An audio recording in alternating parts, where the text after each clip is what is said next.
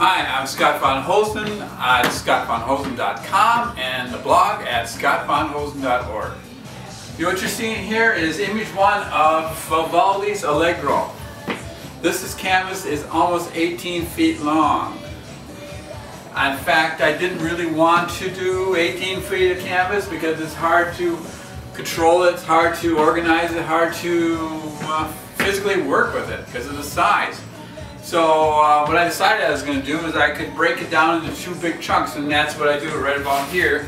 There's some bolts and bag behind that, and I can just separate these two pieces of canvas and I can work with them that way. What I found out is that I added a couple of easels here, and actually I could put the whole thing together to work on it as one, which really works out nice. Originally I was thinking that I'd have to just do it in pieces, put this piece up and work at it, and then put this piece up and work at it. But I found enough room to get everything to fit on these I found enough easel space actually to make the canvases fit. This is a lot going on here. We start down, come up, go down, up. This is a good piece of music. I really like it. And I've learned a lot about listening to the music of all these different pieces on his Four Seasons, and I've got to appreciate more and more of the different concertos actually, and the different movements. And here, the interesting part here, which I mentioned when I talked about the Dave Brubeck piece, was that again I used the striping here, because this is a winter scene, and the sonnet that goes with it speaks a lot about ice, and that I'm putting a lot of white into this work.